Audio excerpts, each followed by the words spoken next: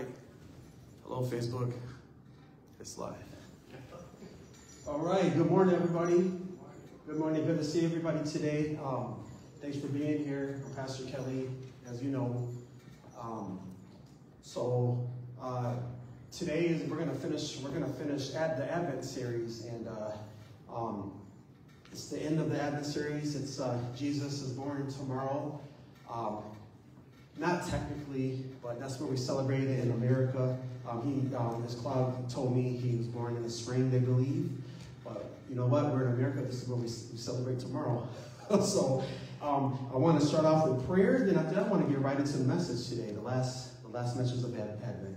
All right, dear God, we just thank you for today, God. We thank you for everybody who could make it today, everybody who's could make it to Facebook Live.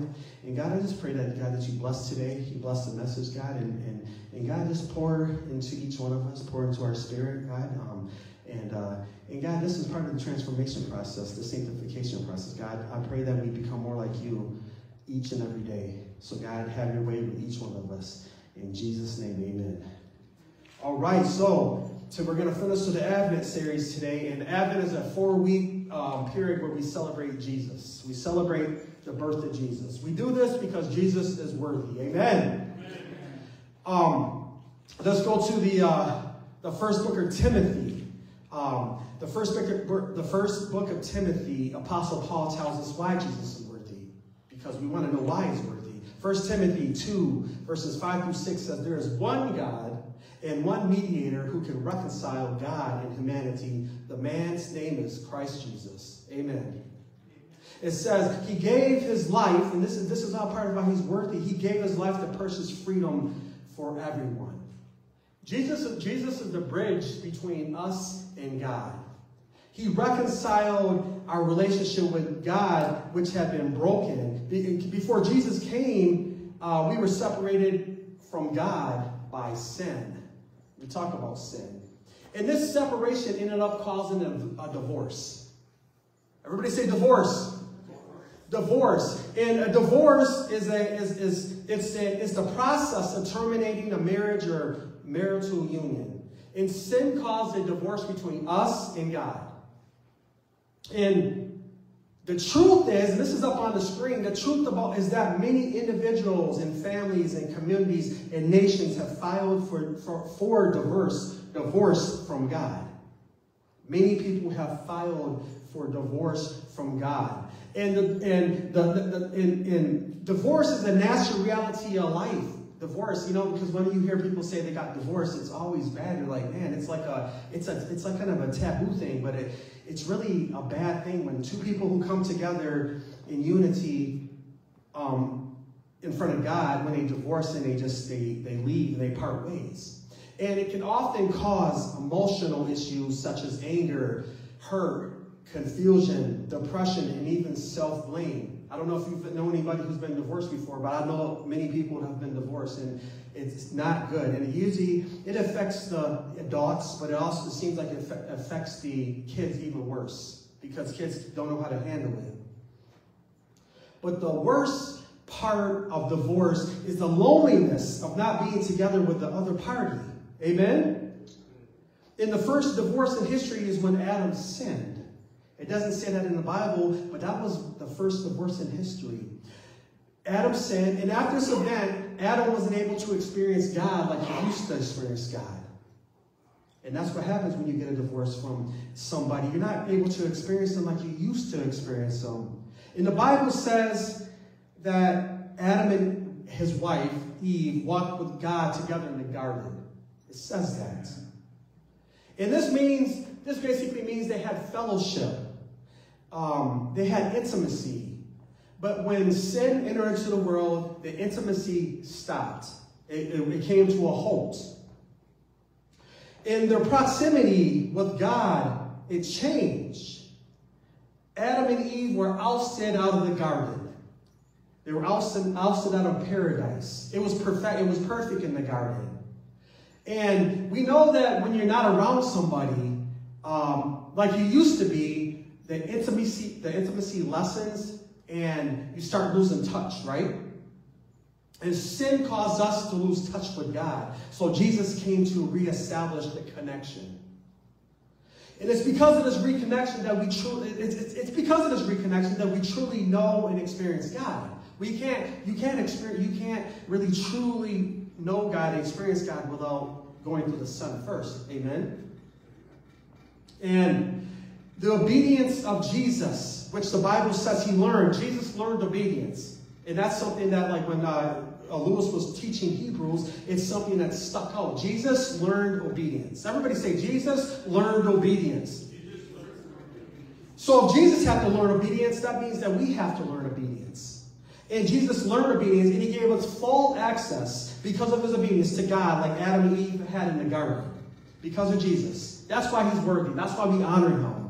That's why it was a divine thing that he came. And let's turn to Luke chapter 23, verses 44 and 45. And this is talking about this access. Everybody say access.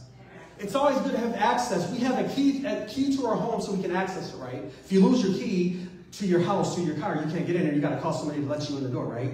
And you got to pay money for it. Get a spare key. Luke 23, verses 44 to 45 says, by this time it was about noon, and darkness fell across the whole land until 3 o'clock, from 12 to 3, Jesus on the cross. Verse 45, the light from the sun was gone. It wasn't complete darkness, but it was cloudy. It wasn't light. And suddenly, the curtain, everybody said a curtain, in the sanctuary of the temple was torn down the middle. Everybody say torn down the middle. So the curtain in the sanctuary of the temple was torn down the middle. And you got to think about curtains. Curtains are used to keep things out. We shut the curtains when we don't want light in. When it's in the summertime and we want to keep the heat from coming to our house because it's making us sweat. That's why we have ACs on. We have ACs. But curtains serve a purpose. And during Jesus' time, the curtain kept us out of truly experiencing God. And only the high priest could enter into God's presence. But Jesus changed this. Amen. We can enter into his presence like we did at worship time. Like we could do it anytime. And the tearing of the temple curtain signified two things. And I have these things up on the screen if you want to write them down. The first thing that is signified, man now has free access to God. Amen. We have free access to God. He goes wherever we go. Amen. We take him everywhere. We take him in. We take him to work. We take him to the doctor's appointments. We take him to gas stations. We take him when things are good and when things aren't good. He's with us all the time. Second thing that the temple curtain signified was the tearing of the temple curtain signified was God is no longer confined to a temple made with human hands. Humans built the temple, but God didn't need a temple anymore. He's not confined to it. He's not in a box. We serve a God who's not in a box. People, you might put him in a box, but he's not a God who naturally is in a box. Amen. And the tearing of the temple curtain, it basically meant that we can talk to God whenever we want to. You can talk to him right now. You can talk to him at home. You can talk to him when you're driving. I don't know if you do that. But sometimes I do. I don't know about you. We can experience God whenever we want to. We don't have to come to church. We can experience God in our living room, in the shower, on the toilet. It doesn't matter. We can now go boldly to God's throne whenever we want to. This is the reason why he's the reason for the season. Amen. He's the reason for the season. It's not about gifts. It's not about spending time with family. All those things are blessings. But this is the reason for the season. Over the past 3 weeks, we've looked at some things Jesus modeled to us while he was on earth for the 33 years he was on earth. Jesus lived a life of hope and peace and joy. And we talked about those 3 different themes of Advent. And hope, peace, and joy are part of the fruits of the Spirit. And the fruits of the Spirit are found in the book of Galatians, which I've read many times since the beginning of Advent. But we're going to read it one more time because I don't know when we get back to them. But it says, Galatians 5:22 to 23 says, but the Holy Spirit produces this kind of fruit in our lives? Love. It's the Holy Spirit that produces love. It's not us. It's the Holy Spirit. God has to produce love. It's about, he produces joy, peace, patience, kindness, goodness, faithfulness, gentleness, and self-control. And the fruits of the Spirit are important because they help us in our sanctification. And sanctification, which it came up this morning, is the process of becoming more like Jesus. Becoming more like Jesus. And the goal, everybody say the goal. For every Christian should be to become more like Jesus each day. And we do this by the process of imitation. Amen. Let's go to Ephesians chapter 5, verses 1. It talks about this process of imitation. Starting with verse 1, it says, imitate God. Everybody say, imitate God. Imitate God. Say it again. Imitate God. Say it again. Say it again. Say it again. Imitate God. Therefore, in everything that you do, because you are his dear children. Apostle Paul tells us, he tells the church that we are to imitate God.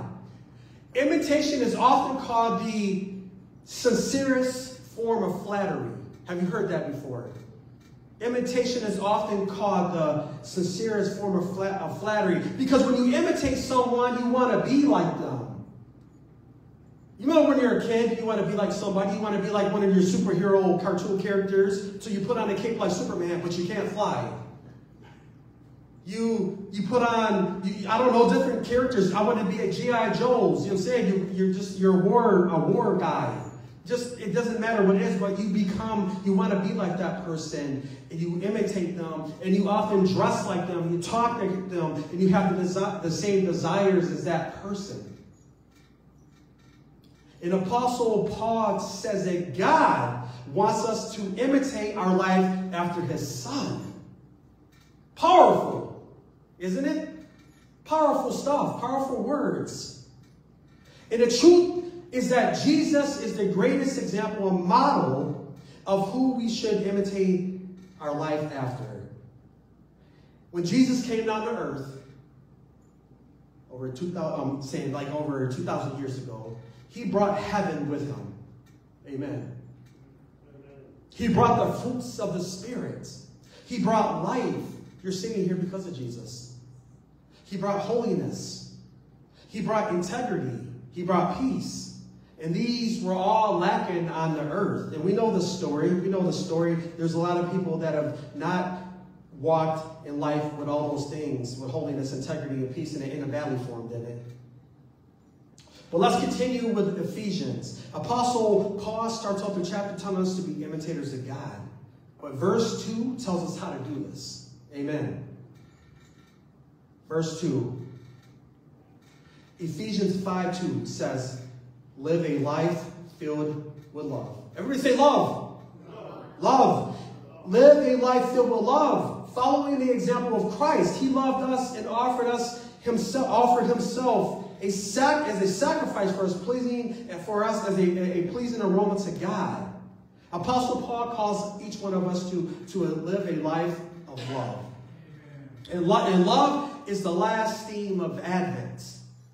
And the title of today's message is called The Greatest Love Story. The greatest love story. Greatest love story.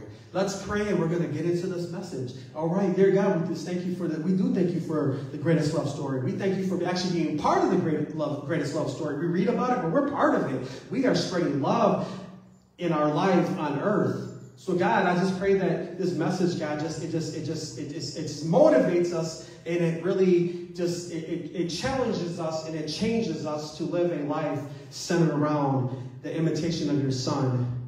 Especially today, we're talking about love. I pray that, God, that we learn how to love better. God, we just learn how to love like you do, because human love is not godly love. So God, thank you for today. In Jesus' name, amen. All right. So, love, L-O-V-E. It's a word that's been spoken by many. We often say love without really thinking about it. Do we? We often say it without thinking about it. Because people, if you think about it, people often say they love food. How many of you like a good donut? How many of you like a good taco? How many of you like a nice cold drink on a hot summer day? I love a cup of water. We say we love sports. We say we love people. We even say we love ideas. I like the idea of that. I love the idea of that. We say those things. But in many ways, love has lost its potency. If you think about it, it's been used so much and in so many situations that it's almost become watered down.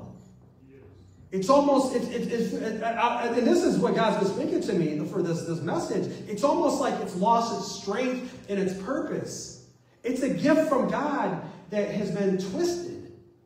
I was thinking about that this morning when I got up. God was speaking to me, and he was just saying, you know what, everything that I've made, everything that I've given my creation is good, but they twisted it. Somehow they retwisted. We have a tendency to just twist things, don't we? That's one of the reasons why Jesus had to come. He had to untwist us because we're like pretzels and God had to get us all unwrapped. But to many people, love is a four-letter word used to get something from someone or gain access to something. And I know that we know this stuff. I'm not telling you anything that you don't know. But we know that love has become self-centered. And really, the society and the world's definition of love really is, what is it and what's in it for me? Think about it. What's in it for me? And we know that that's not love. Because love is more what you can get or what you can take. Amen. It's more than that. It's more than receiving flowers and candy or nice jewelry. Those things are nice, right? But those things are called blessings, right? It's nice, it's good to be blessed, but it's better to be loved. But I want you to hear this. True love is about sacrifice. True love is about being selfless. Not worrying about yourself, but worrying about somebody else. And the Bible says in John 15:13 that there's no greater love than to lay down one's life for one's friend. And this is Jesus talking to his disciples about love. He tells us that the greatest display of love is giving up your life. And this is a pattern that we should imitate. Everybody say imitate. This is a pattern that we should imitate in our life. And many of us, we've never been asked to lay our life down, literally. I don't think anybody here has ever been asked, God has asked you, go die today. Maybe he has. But I know that God does ask us to give things up. He asks us to give up things in life for his kingdom. Amen. And this is something that God has been telling me, and I've been preaching about and just trying to put in messages. God calls each of us to a life of servanthood. Servanthood. To a life of generosity. To a life of giving. To a life, and this is things that I've been talking about for a couple years now, to a life of using your gifts, your talents and experiences. Gifts, talents, and experiences. But in order to use them, in order to imitate Jesus like he did when he was on earth, you have to be committed to sacrifice. You have to be committed, which only can happen through godly love. If you're going to use your gifts for the world, if you're going to use your talents, you're going to use your experiences.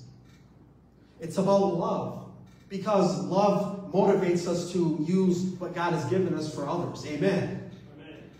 It's because some of us here have gifts. We haven't tapped right into them. And I hope that after this sermon that you feel motivated to use what God has given to you, what gifts he's given to you, what talents, what experiences. Because when you do that, you're imitating God when you're imitating Jesus. But if you don't, you're being greedy. But the love of God can clearly be seen throughout history in the greatest love story in history, because we are part of the greatest love story in history. Greatest love story. And when you think about it, the Bible is just one big love story. And it began at creation. When God created the earth and he put everything we need to live on it. Isn't that amazing? Everything that we need, God has given to us. We think we need more, but we have everything God that we need. And when God created the earth, Adam and Eve didn't lack. They didn't live in lack. It was no poverty mindset. It was no spirit of infirmity. They had everything that they needed. They had all their needs met.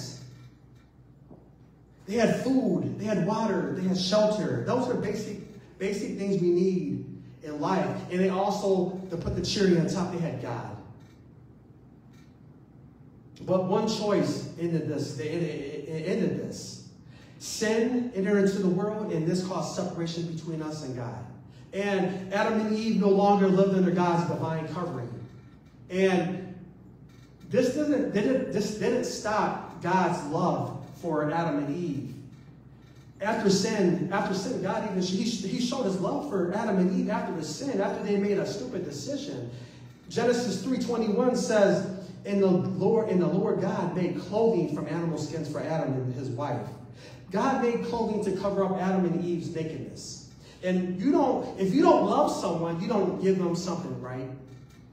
If you don't love someone, you don't give somebody something. You're not going to give somebody a card. You're not going to give something to somebody if you don't love them. God loved Adam and Eve even though they made a bad choice to take the bait from Satan that led to sin. They took the bait from Satan.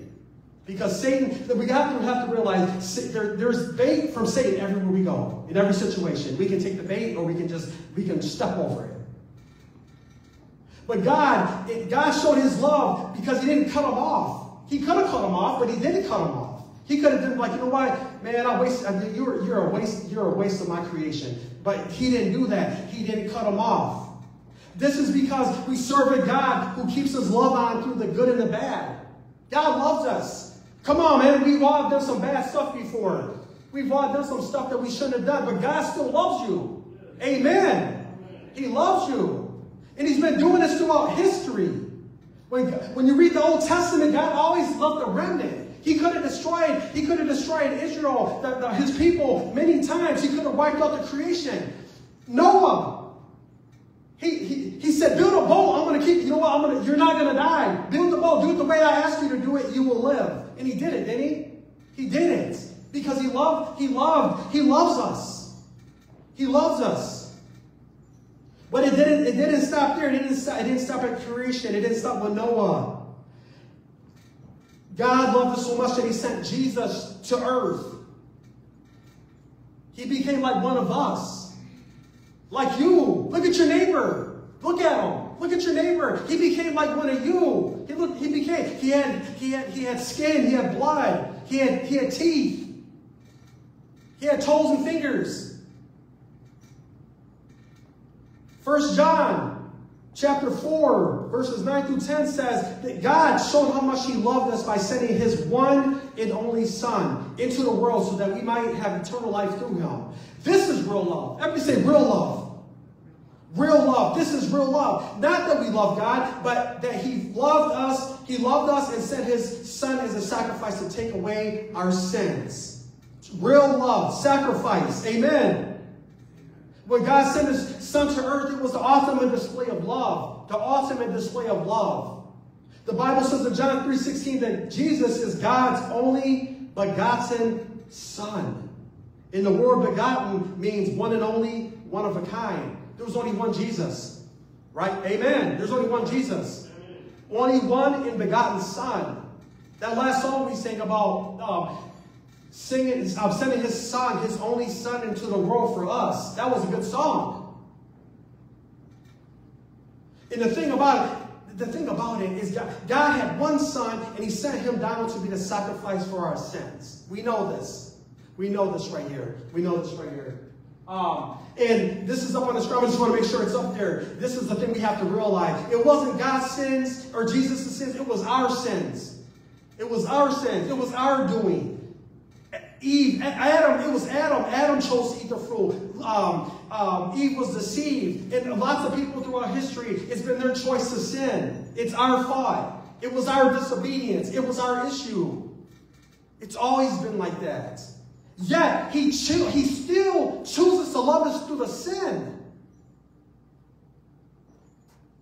That'll make you think about how you love people in your life. If he chose to love us through the sin. We're actively sinning, and he still chooses to love people through the sin. There's people right now that are in sin, but he loves them still.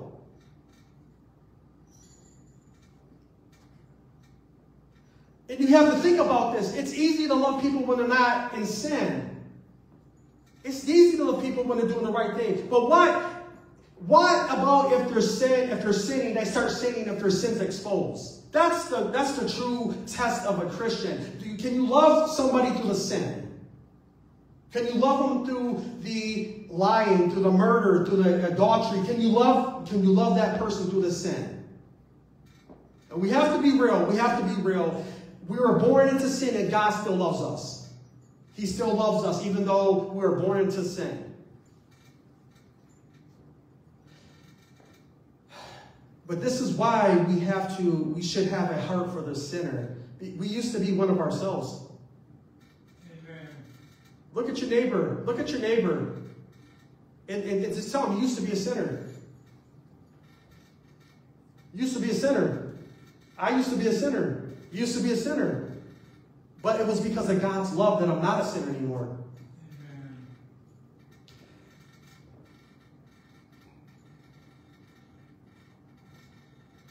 It's only because Jesus, we're not a sinner. Amen. That should make you want to thank Jesus right now. Amen. I'm going to give him a hand clap or something like that. I'm saying, give him a hand clap or something like that. You should be thankful that because of Jesus, you're not a sinner right now. It was because of Jesus. It was because of Jesus that you're not a sinner right now. It was his obedience, and it was his willingness to die on the cross that we're not a sinner anymore. And he did it out of love. Amen. Come on, come on, come on, come on. I know it's not a lot of people here. I'm saying this. I'm saying we know that this is a powerful thing. He did it out of love. It was because of God. It wasn't because of anything that you did. It wasn't anything that I did. It was because of what Jesus did. It was his willingness and his obedience to come down from heaven and come down to our earth, which we know is polluted and stinks, and take the burden of sin and die on the cross so we can have life. Amen. Come on. Come on. Let's get a clap or something like that. Let's get a clap, man. See, that's some real powerful stuff right there. That's some real powerful stuff right there. I want to turn to 2 Corinthians 5:21. It says, for God made Christ who never sinned.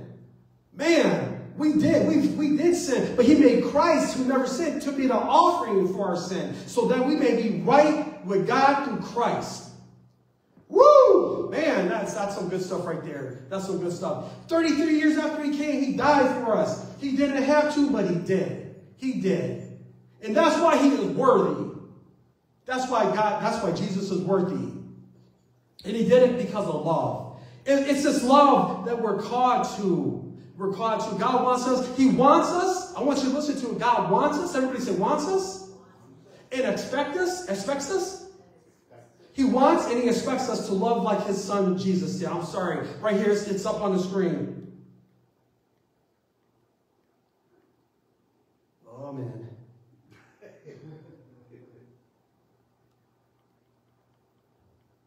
I'm sorry.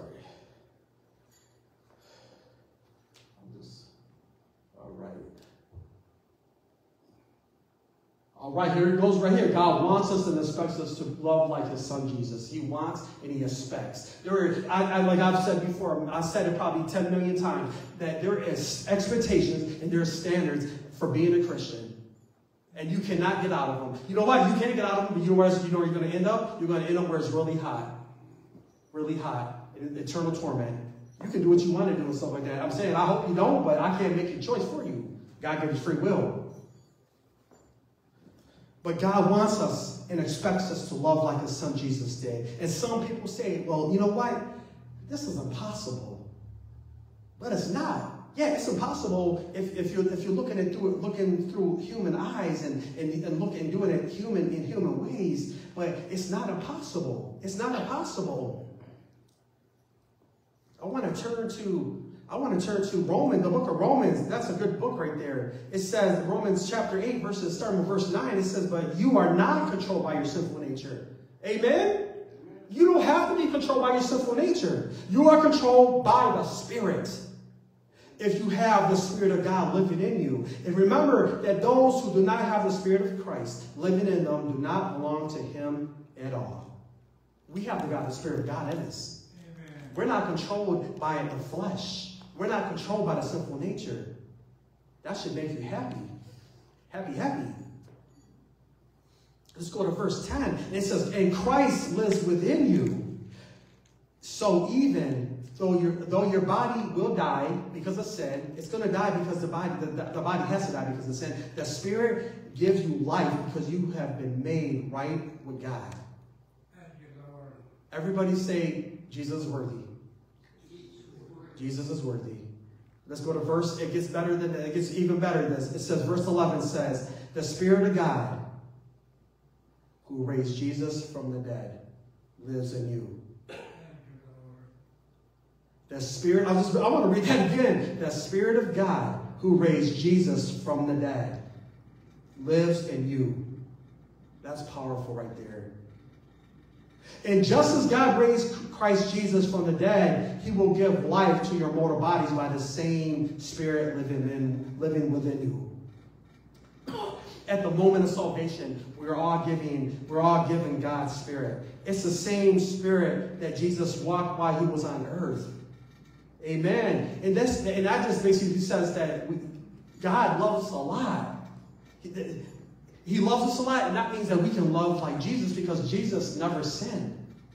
Jesus, that's the thing. Well, some people want to say different things, and they want to just say that the Bible's a lie, but Jesus never sinned. It doesn't say that Jesus had honest and tough conversations with people. He did. He had some really big ones with the Pharisees. And the Pharisees didn't like Jesus, but Jesus still kept his love on. Didn't sin. Didn't sin. That's the thing. That's the thing. Jesus never sinned. But because we have the same Spirit Jesus had when he was on earth, that means we can love like Jesus. And I want to turn to Philippians 4:13. I know some of you know this because you quoted before in prayer. You quoted in different things. It says, "For I can do everything." Everybody say everything. I can do everything through Christ who gives me strength. And this is encouraging when you think of everything Jesus accomplished and did it by living in a hostile environment with lots of haters. Haters. Everybody say hater. Okay, that's a funny word. It's a fun word. A hater is someone who discredits, devalues, or criticizes others without any valid reasons. They had no valid reason to do anything to Jesus. He lived a sinless life, and he didn't do anything to anybody. They just hated him because he was bringing heaven down to earth. Do you understand? When you bring heaven down to earth, people are just going to hate you because they don't want heaven on earth. They just want earth. But we who've been bought with a price, we bring heaven to earth every day. Amen.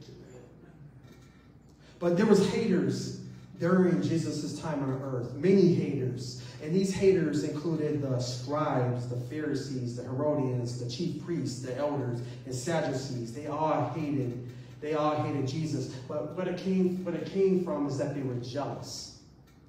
They were jealous of Jesus. And you have to be careful around with jealous people. I don't know. I know there's probably some in your life that are in your families and stuff. They're jealous. They're jealous of you. They're jealous of the favor you have in your life. They're jealous of everything that you have. Oh, he didn't work for it. He didn't work hard for it. They didn't do anything for it. You got God's favor. And favor, people are going to get mad when you have favor in your life. They're going to get real mad. They're going to get jealous. And I want you to listen to this. If a person cannot celebrate your successes and achievements, they're probably a hater.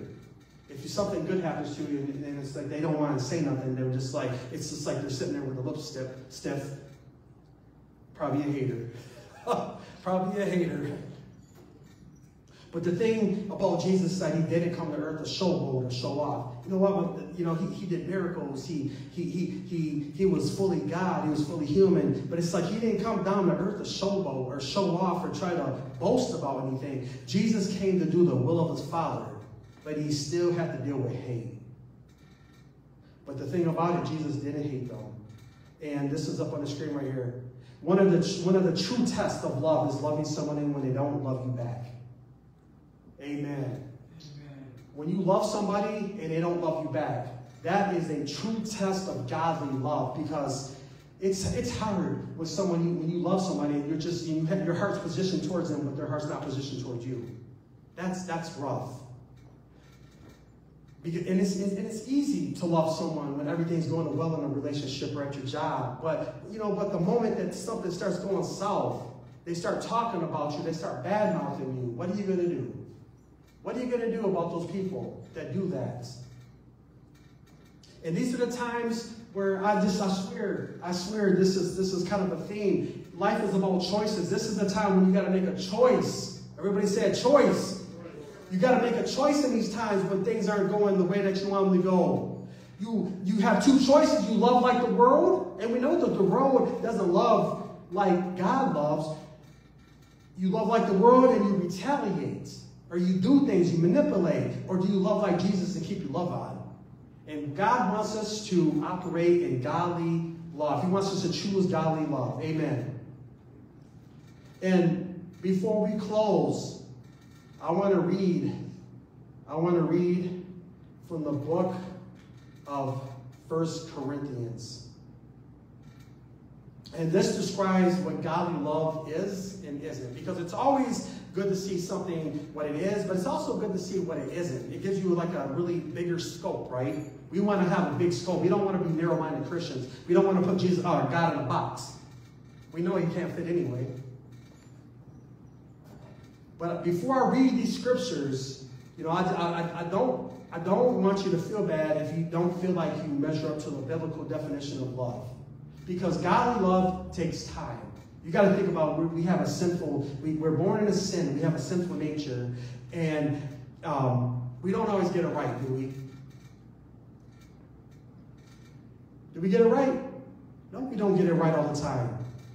But the good thing about it is your relationship with Jesus grows. When God grows, your godly love's going to grow.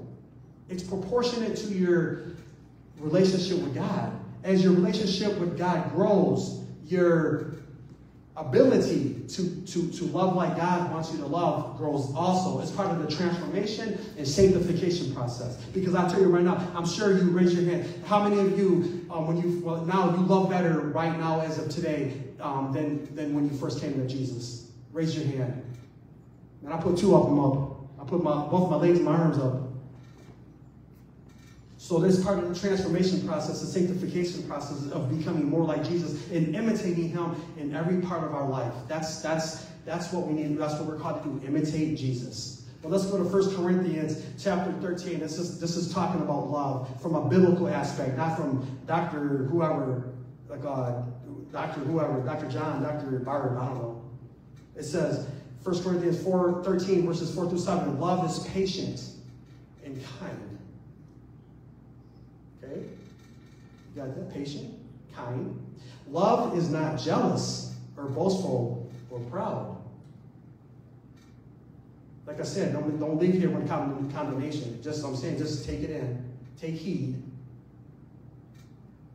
Love is patient and kind. Love is not jealous or boastful or proud or rude. It does not demand its own way. It is not irritable. Everybody say irritable. Irritable. And it keeps no record of being wrong. Everybody say it keeps no records. Keeps no record. I'm saying I hope I don't walk in your house and you got something on your refrigerator with a tab. Pastor made me mad. Poo, poo, poo, poo.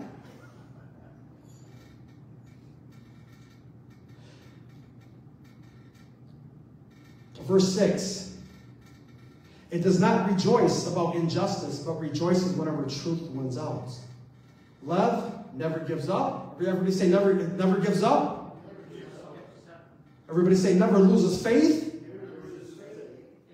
Everybody say is always hopeful. And everybody say and endures through every circumstance. That's a lot right there. You see how that you cannot do that by yourself? We give up. We lose faith. We're not always hopeful. And we definitely don't endure in every circumstance. Sometimes we just dig a hole and put our head in the ground like an ostrich. But that's not what God says. No, you can do this. Everybody say you can do this. You can do this. Point to your neighbor and say you can do this. You can do this. And I want to go to 1 Corinthians. And this is a little bit. This is about love. And Apostle Paul continues and talks about love. And he says 3 things will last forever: faith, hope, and love. And the greatest of these is love. Amen. And love is, and Apostle Paul said that the love is the greatest because it will continue. It will continue, even grow in the eternal state. When we go to heaven, it's going to grow in heaven. Our love for God will keep on growing. Our love for Jesus will keep on growing. And when we're in heaven, faith and hope they will have fulfilled their purpose on earth. Because we don't need faith when we see God face to face. Amen. When you see God face to face, you don't need faith. We won't need hope when Jesus comes. Jesus is our hope. But when we get to see Jesus every day, we don't need any more hope. Because we're there with him. We're going to be standing next to we're going to stand next to Jesus, which is hope. But we will always love the Lord and each other and grow in that love through eternity. Amen. Love. Everybody say love. Love. All right. If you could bow your heads right now, I just want to pray. I want to pray for love for our congregation, for our church. Dear God, we thank you for this Advent season, God. The end of our Advent season, God. This message of love is powerful, God. We are called to love. We are called to love like you love. We are called to be imitators of Jesus like when he was on earth. So God, I just pray that this church, God, would be a place, it would be a place where people feel loved. A place where when they walk in here, they instantly feel like family. And God, help each one of us love better. God, love like you want us to love. God, I know it's sometimes, some days, it's really hard to love when we've had a bad day and we woke up in the morning and we have a kink on our neck, or we wake up and we have a flat tire, or one of our family members is bugging us for money or something. But you know what I mean, God. But God, just help us, God. Help us, first of all, be loving individuals, God. Increase the love of God in each one of our spirits, God, because we know that Jesus did it, we can do it too. So God, thank you for just loving us when some of us, all of us have been unlovable at times, and we might be unlovable in the future too. Sometimes we just don't do it. We don't love you back like you love us. But God, help us with this. We thank you, God. We thank you. Right now, I know this is, I got to ask everybody, I got to ask people before you guys at the end of every service, have you made Jesus the Lord of your life? That's my question to everybody here, everybody on Facebook. Have you made Jesus Lord of your life? The Bible says that Jesus is the only way to the Father. You must come to the Son in order to come to the Father. So what I want to ask anybody right now, anybody here, everybody on Facebook, have you made Jesus Lord of your life? And if you haven't, I would like to offer you this opportunity for salvation. This is a salvation prayer. This is a prayer we ask Jesus to forgive us of our sins and to come into our heart and start living for him. And that's lordship right there. So If this is you, and you're on Facebook right now, and if you want to make Jesus Lord of your life, I want you to repeat this prayer, this salvation prayer right now. Dear God, I know that I'm a sinner, and I ask for forgiveness. Right now, I confess Jesus as my Lord and Savior. And I believe that God raised him from the dead. Father God, fill me with your Spirit so I can know you, serve you, and follow you the rest of my life. And I ask this in Jesus' name. Amen. All right, if this was you, you made the best choice in your life. You know, knowing where you're going to be going is important in life because you have nothing to be scared of. You don't have to walk around in fear. Amen. Fear is caused when you're uncertain about things, but we know that we can trust God. We're giving our lives to Him. Things that we do in our life, it's just we've given up our ways and we're doing it God's ways. The moment of salvation. So we have nothing to be scared about. We have nothing to worry about. We have nothing to be scared about. Amen. That's a good feeling. Waking up every morning, just say, you know what? If I don't make it today, I'm good. I'm good. Everybody say I'm good. I'm good. I'm good. All right. We are going to first of all, before we end up going, if you I want. Does anybody have any prayer needs today? Any prayer needs? So I'm just going to pray for if we have no needs, I'm going to pray for the church. I'll pray for everybody who's on Facebook watching.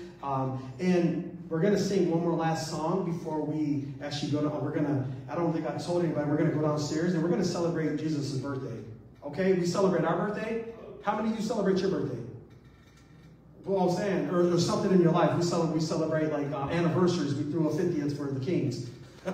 I'm saying we celebrate that. We want to celebrate Jesus' birthday because He is worthy of it, right? He is worthy. So we're gonna. It won't take a long time, but we're gonna celebrate with a little sweet treat. Because I know Jesus would want us to do this and His behalf. And here comes the kids. Here they come. Man, it's good to hear kids here, isn't it? It's good to hear kids. I want to hear more kids.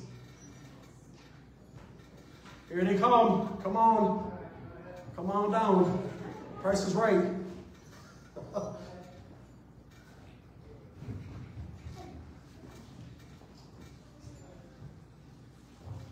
All right, here they come. All right. So I'm going to pray. If we have no prayer requests, I'm going to pray. Then we're going to sing one more song. It's called a Christmas Hallelujah. Christmas Hallelujah. Well, actually, let me ask the kids. Any of you that just came up, do you have any prayer requests or prayer needs? Huh?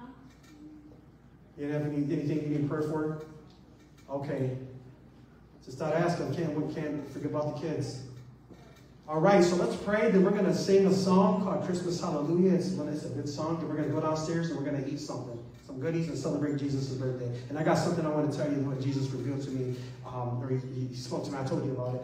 Yeah. So, all right, if you bow your heads right now. Dear God, we just thank you for today, God. We thank you for another opportunity to come into your presence, into your house. And God, I pray that today was pleasing to you. God, our prayers were pleasing to you at pre-service prayer. Sunday school was pleasing to you. Praise and worship was pleasing to you. And the message was pleasing to you too. So God, thank you for just being with us and going everywhere we go, God. We have nothing to fear because you are there with us at all times. So God, thank you. And thank you, Jesus. Thank you for just coming to earth and being obedient. Like I said earlier, you had to learn obedience, and that's why you were obedient. You learned it. So thank you for your obedience and your willingness and commitment to die on the cross for something that you didn't do. It doesn't happen like that. But it was all because of the love that God, your Father, He had for you. He has for us. So God, we thank you for everything. In Jesus' name, amen. All right, we're gonna stick it up on there.